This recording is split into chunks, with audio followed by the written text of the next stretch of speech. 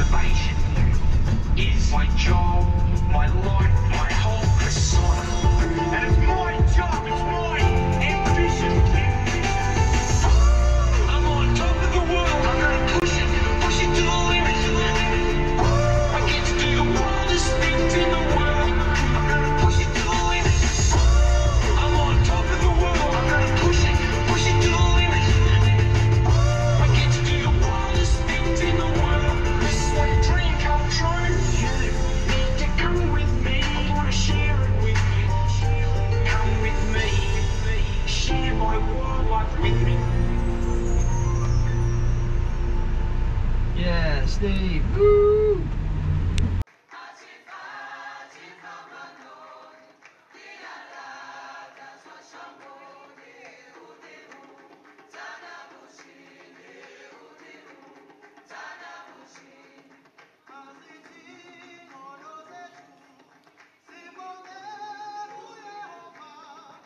On 3, 2, 1!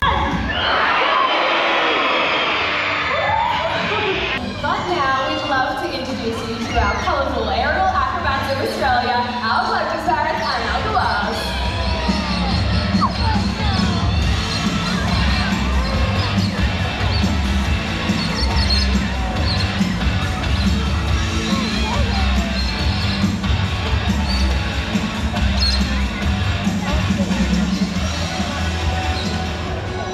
These beautiful birds are impressive in flight and are truly a breathtaking part of Australia's diverse landscapes.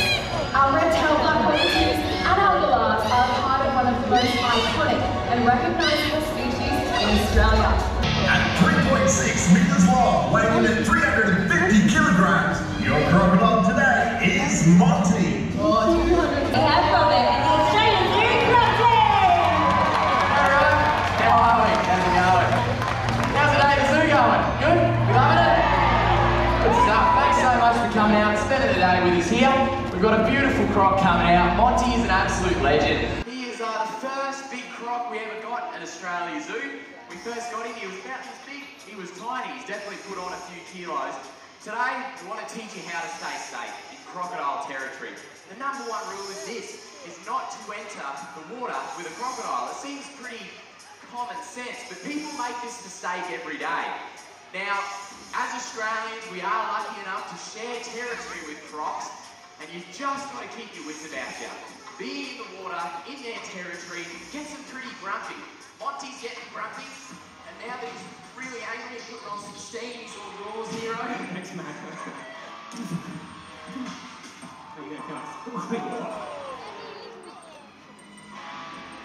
Bit of food, Monty. Up here. Drop my legs. Give it up for it. That's pretty cool, that.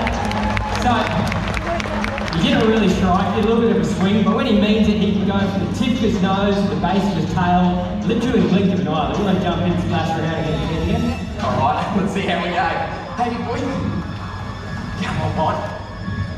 Now, you see, when crocodiles submerge, they go underneath the surface of the water. That is really when they mean business. Crocs are all about ambush. So here, I'm going to back off a little bit, and we're just going to watch him. Let's just see what he does. See how he reacts. As soon as he sees that movement, he feels the vibrations from underneath the surface of the water. He comes over and he has a look. Now you can notice there how his eyes, nose and ears, they're all above the surface of the water, but he's only really revealing a very small portion of his body, only a couple of inches.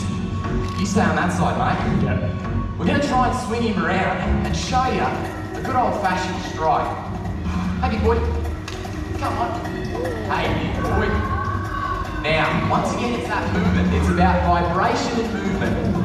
He feels the footsteps of an unsuspecting animal, and then when it's time, hey, big boy, he puts on the strike just like that. Good boy. Give it up to Monty. Hey, what a legend.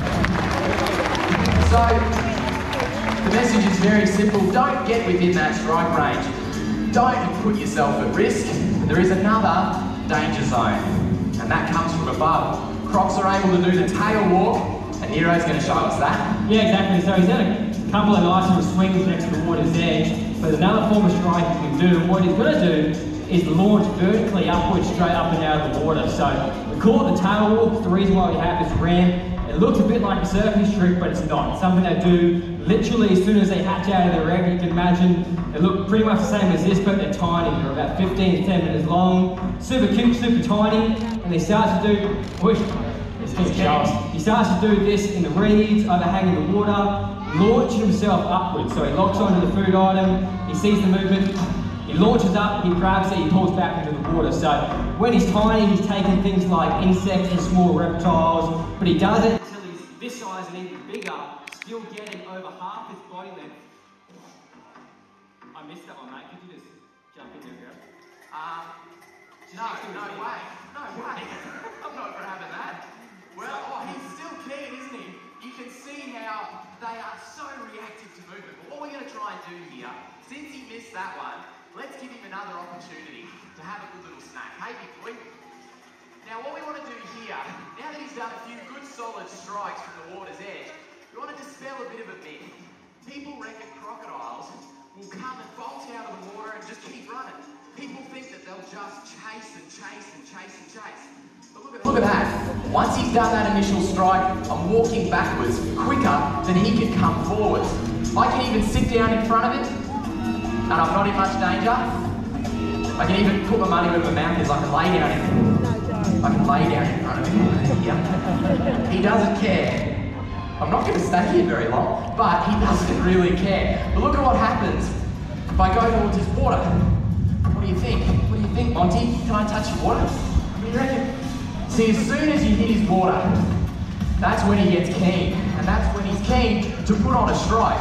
And that's because crocodiles are built like a torpedo. Look at his tail there.